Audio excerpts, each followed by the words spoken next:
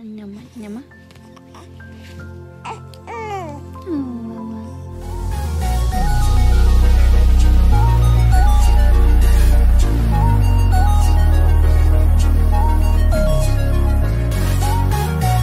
Kiely Williams gets emotional after being away from her child for the first time.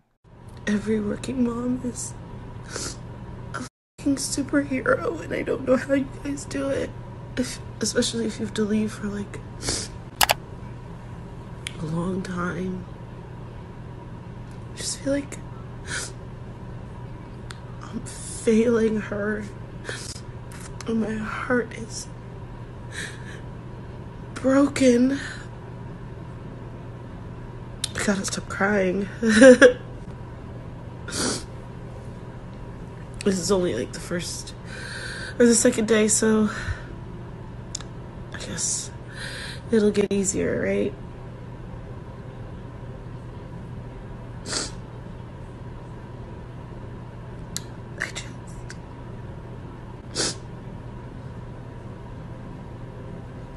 I just miss her. I know she misses me. So, I'm at a hotel for work. I haven't traveled. I haven't left my kid since she was born. So it's like almost 3 years. I take her with me if I had to go someplace, but you know, every time I talk to her, she's like, "Mommy, come home." I don't even know why I'm on here talking to you guys, but like, if I just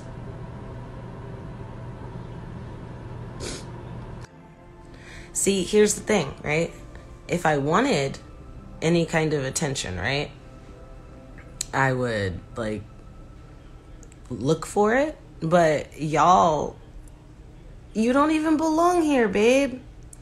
You don't. You're not among the like 2 people who actually follow me that like care about me, right?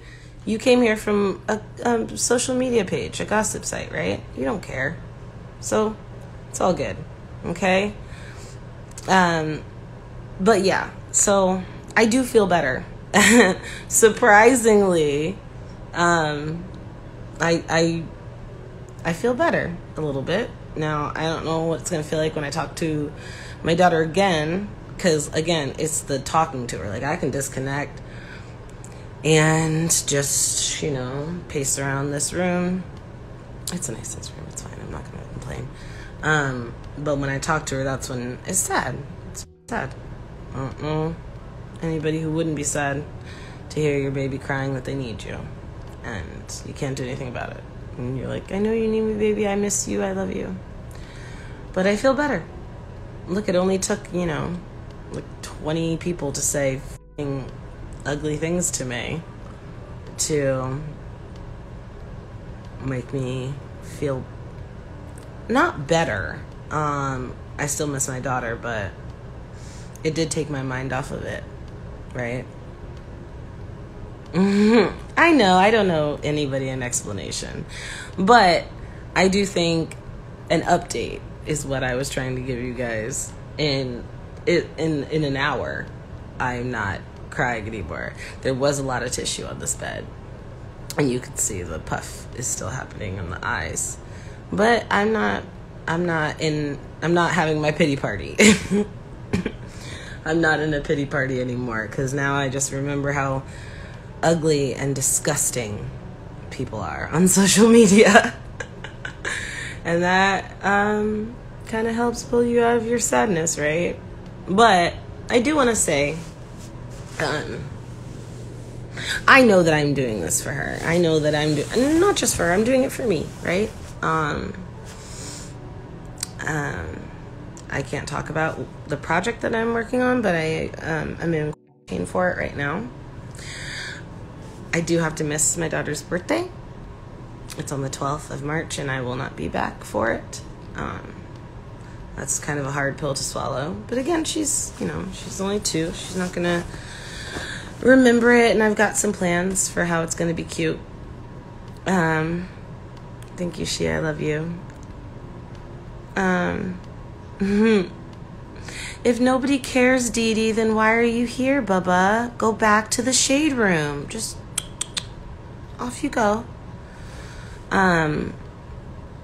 Amigas cheat as friends for life. Be sure to like, comment, and subscribe. Being compounded, leaving your kid, all that stuff is kind of just, that's what's happening to me right now. They are not contacts. These are like just my eye. Like there's nothing in them. See, it is not a contact. I promise. I don't have contacts. They've always been my eyes. I think it's this shirt is kind of like popping off of them. Yeah, I only have one kid. I do, and I think that is like I've heard from a lot of like the moms that were trying to support and give me some words of encouragement that it does get easier, with your second kid. I think I probably made the mistake by not leaving her earlier, right? I should have left her, but I took her to Sabrina's wedding. I had my sister come and watch her while I was at Sabrina's wedding. But I think it probably would have been easier before she could talk, before she could actually articulate, "Mommy, I need you," those kind of things, because that just breaks my heart. It does. It breaks my heart. And hopefully I'll get better at it. Maybe it will hurt less.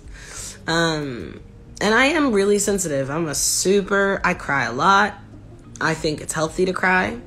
I'm very emotionally open, I think. So I don't like to internalize things. I like to just get them out and get them gone. Thank you, Shauna. I love you. Yeah, no, when they start talking, it's great. But then you can, when we did sleep training and she was 6 months, she was crying and she was like, but I think it's different now when she's like, "Mommy, I need you, Mommy," those kind of things. "Mommy, you come home now." And she doesn't understand time. She doesn't, she's little, but she's with her dad and her cousins and my sister. She's with a bunch of people who love her, and I'm all alone. And I think that that's probably the hardest. Once work starts, I think it'll get easier too. I'm just kind of sitting here. I can't leave. And I'm a big, outside person. I like when I start having a panic or anything like that, I like to get outside and get some fresh air, and I'm not able to do that. So I think this is going to probably be my new technique, is to just try to be open and honest on social media, and then wait for some nasty, disgusting blog site to pick it up and all the horrible people that frequent that site to come on my page and cheer me up by harassing me. It worked today. I don't know. It's magic.